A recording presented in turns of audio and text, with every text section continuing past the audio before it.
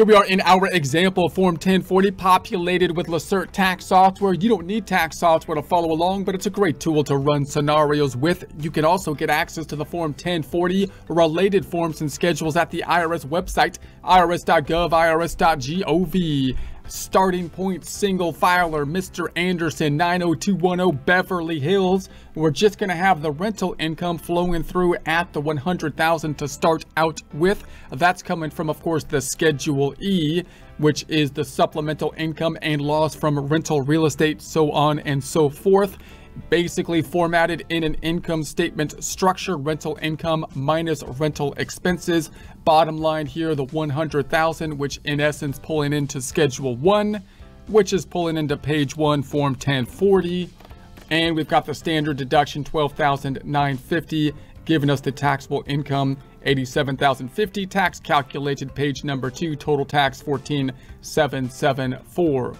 Okay, so now we want to run a situation where we have a more complex situation where we have a piece of rental property that, let's start out with, is partially for business use, partially for rental, and we partially use it for personal, or possibly live in it for personal.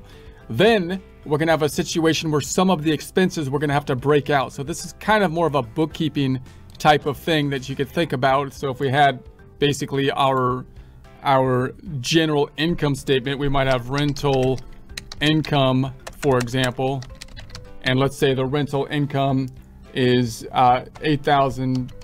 Let's say it's going to be equal to 750 times 12. Let's say it was 9,000 of the rental income. Let's put that on the outside, and then we've got our expenses. So I'll say expenses, and then let's say that we have the mortgage interest.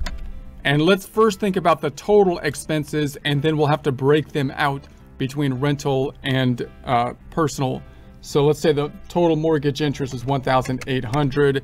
Let's say we have fire insurance. Let's say that's $100.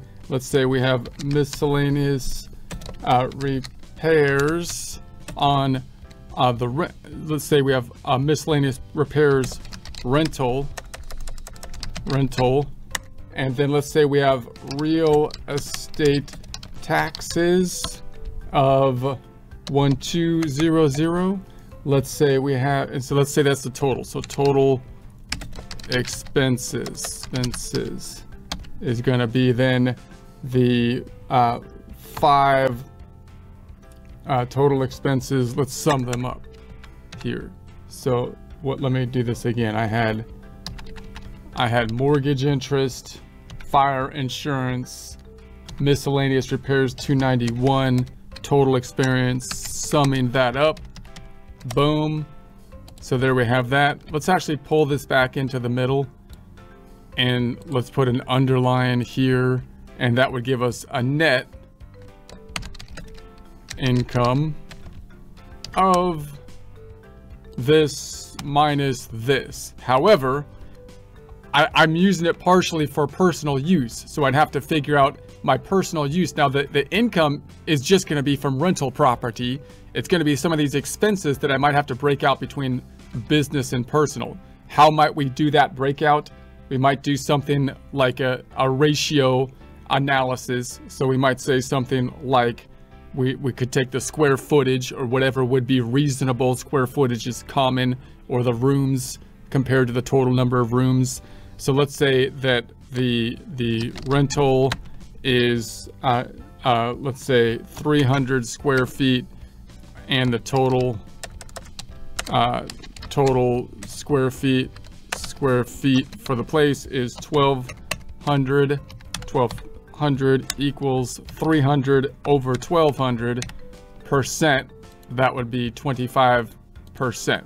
So here's our percent rental. So the percent rental, 25%. So then I'm going to say, okay, we need to break out the personal versus the rental here. So let's make this one a little smaller, and let's say this is rental. Let's say personal and rental. And I'll make that our header. Let's actually pull this down a bit. I'm going to select these and insert above it, right click, insert. I know I'm doing this fast, but it's not an Excel course, so I don't want to. Did I spell personal right? I doubt it. Of course not. That doesn't look right. Idiot. What am I? Change it. Change it. Make it right. All right, and then we're gonna say this is gonna be black and white and center it. And so we'll say for the income, it's all rental, because obviously we didn't get income from the personal side. I'll indent these too, just so we can see it a little more clear. Indent that. But then on the expenses, we're gonna have a breakout. So it's gonna be 25% rental. So I'm going to say this is going to be equal to this times the 25%. Boom. So the personal side of it is going to be this minus this, or it's going to be this times 0.75, however you want to calculate it. Fire, we're going to assume that's for the whole place. Same thing then. It's going to be this times 25%. For the rental, the personal will be the difference then. And then the miscellaneous I said was on the rental itself. So if it's on the rental itself, I'm just going to say that's part of the rental property. I don't have to break it out because I did repairs to the rental part of the property, not on the personal. So there's no breakout necessary as there is for these expenses, which are for the full property, which we then needed to break out. And then the real estate, I'm going to say is equal to this times the 0.25, and personal is this minus this. So there's our breakout. Let's put some underline here. So my net income on the rental is really going to be this. I need to sum up the expenses. Sum up the expenses. Boom. So my net income is going to be something like this minus that. The 7,934 here as opposed to this amount. We also have to deal with the depreciation we might touch on in a second, but also note that some of these items like the mortgage interest, this personal side of the mortgage interest, I might still get a benefit from because I might be able to deduct on the Schedule A. Same with the real estate taxes. But so it would be a breakout between Schedule E and A. So the total, let's put the total over here just so we can see, make sure that my totals match up for these two. So the totals still tie out to these totals. So that looks good.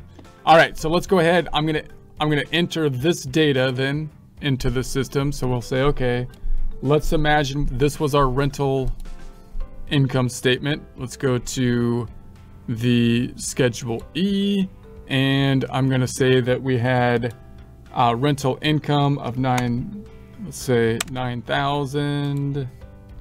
So this is what we would have thus far. We don't have the depreciation on there yet, but we've got the income statement then being populated, the rents minus the portion of the expenses that are allocable to the rental property to get down to the net amount, which was that 7,934.